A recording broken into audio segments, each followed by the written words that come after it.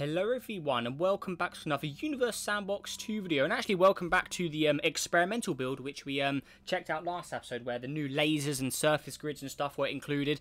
But yeah, there was actually something that I didn't actually touch up on, which was included, but I had no clue it was in there. I literally didn't see anyone mention this or any notes about it. But what that feature is, if we just quickly spawn in the random exoplanet here, so we've got a random rocky.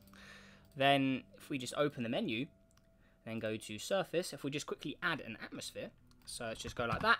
Okay, so it's got an atmosphere, and then if we go to the appearance options, there's now an atmosphere color. Now this was here in the previous video. I just never saw it. I had no thoughts to even look at it, but now you can finally mod planet atmospheres in game. So like the very first stages of modding, you can actually do in the game now. That's awesome. That is so awesome that they have done that. Really cool. They've listened to like what the community said with that.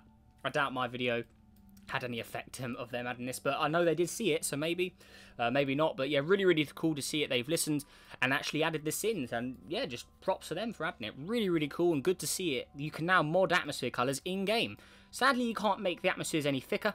Like, you can't turn it into a Venus-like object. So for instance, if I spawn in one of my green templates here, so where is it, the full green one here, so we're gonna go ahead and place that in. So yeah, there it is there.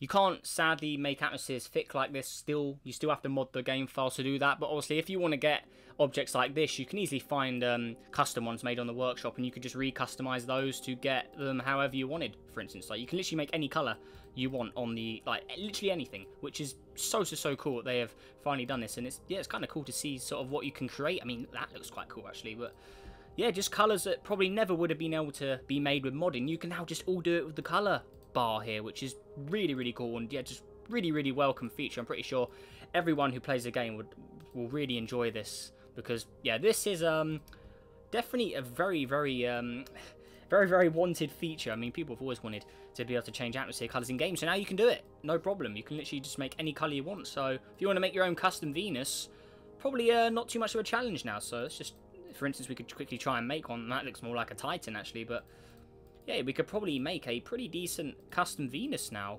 I mean, I think that looks better than the regular Venus in game anyway. I mean, yeah, you could, if you don't have access to like the workshop or anything, you could probably make a better looking Venus than the one in the game now. So yeah, really cool stuff, and definitely a really good step in the right direction. Like I said, really cool to see this added into the game, and yeah, very nice job and well done to the developers for adding this, because yeah, really cool. And yeah, there we go. So yeah, that is all in the game now. Really good to see. But yeah, moving on, there's actually a way you can actually do stuff on here as well, which I didn't show off last episode, and that is to do with adding like certain water. So if we go ahead and spawn the Earth, and you can change like the height maps on Earth, for instance. So if we go here, and then I believe it is on these settings here, where is it, this span to radius thing. If you change this number, it changes how high the land is from the sea.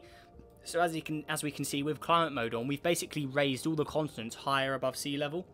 So now all the continents are ice cold because they're so high above sea level.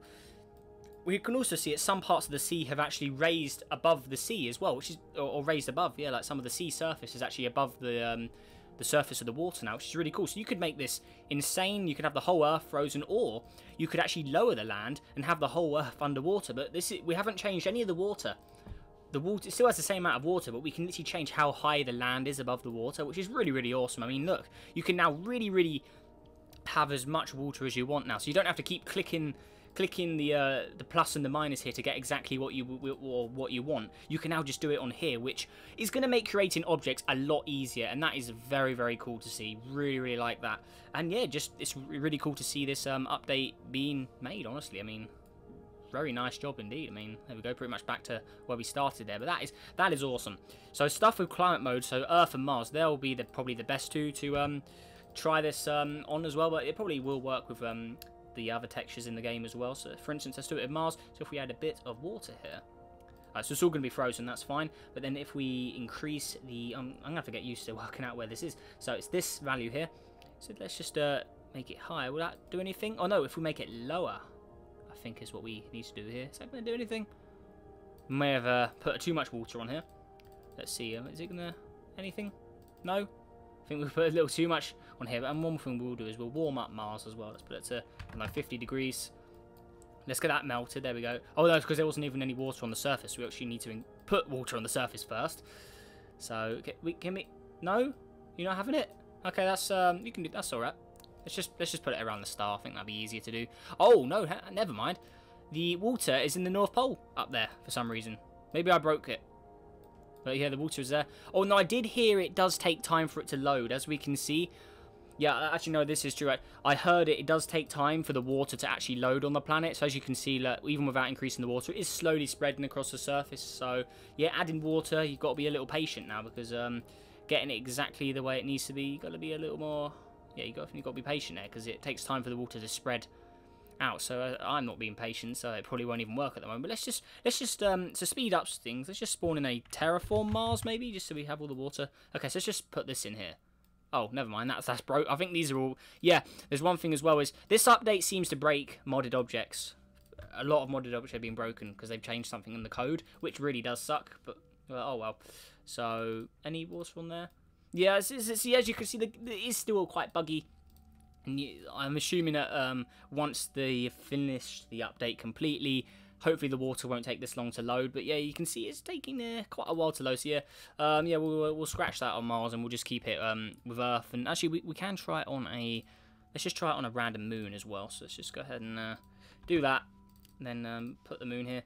Then we want to add some water to it. That actually looks quite similar to Ganymede, actually. But let's go ahead and put some water on it. Okay, so there we go. So then if we just increase the... Oh, it's really weird, these settings will move. So, yeah, this... So if we increase... Yes, there you go. So it works on objects like this as well. You won't have to change the amount of water the planet has. You can just simply increase how high the land is above sea level, which is really, really awesome. Yeah, all to do with the new height map stuff. So that's just a slight... I'm obviously no pro with this. I haven't really read anything about how this actually works. I've just been told and had a little play of it myself. So take this as like a beginner playing around with this. I guess I'm no pro with this. And yeah, I'm just doing this all on first impressions. I haven't like tried this before or anything, hardly. I've literally only done it once. So yeah, still pretty much first impressions here. Not too much experience with this at all. But yeah, just having a little play around with it. I think this is really, really awesome, like the way this works. Like you can really get the sea level exactly how you want it now. And before that was really, really annoying. But look, you can literally like every little click to the plus, it just makes tiny changes. Like you can really, really get what you want now with this. And yeah, it's really, really cool. And yeah, very, very awesome indeed. So yeah, there we go. That is everything I sort of missed in the last episode to show off. So apologies for that. But yeah, I definitely want to get another video out just showing the stuff which is missing. Because yeah, we can't really show off some of the stuff and not all of it. So yeah, really, really awesome. And yeah, the atmosphere colours definitely, I think, is going to be my favourite change in here as well. But yeah, remember, keep in mind, if you are going to play on this version, it's still an experimental, as we can see as well.